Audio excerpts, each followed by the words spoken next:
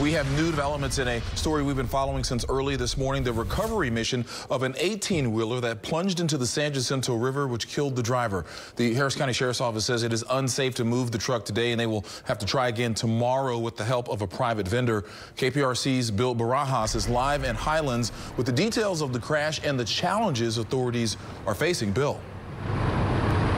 That's right. It's been anything but easy. First responders left scratching their heads on how to pull the 18-wheeler out while also worrying about the dangers that come with it.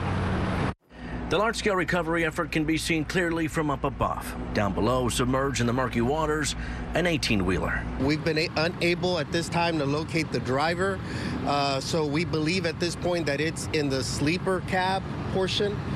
Perhaps still no signs of life. The crash happened around 3:45 this morning. Harris County authorities say a car involved in an earlier accident was left in a moving lane of traffic without lights.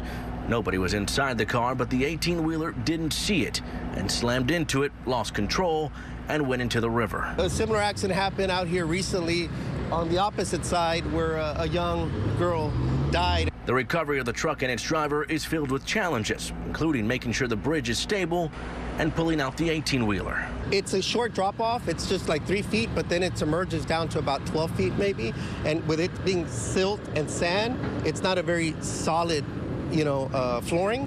And that's not even the biggest issue. The crash scene is near a Superfund site, an old dumping site for toxic sludge produced by an old paper mill. We've thought other options of maybe removing some of that equipment, but due to the contamination, it's a very tight window space. It would put our divers in danger as well.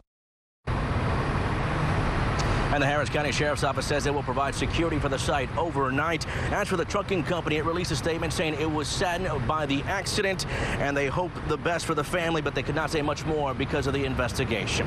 Live in the Highlands, Bill Barajas, KPRC Channel 2 News.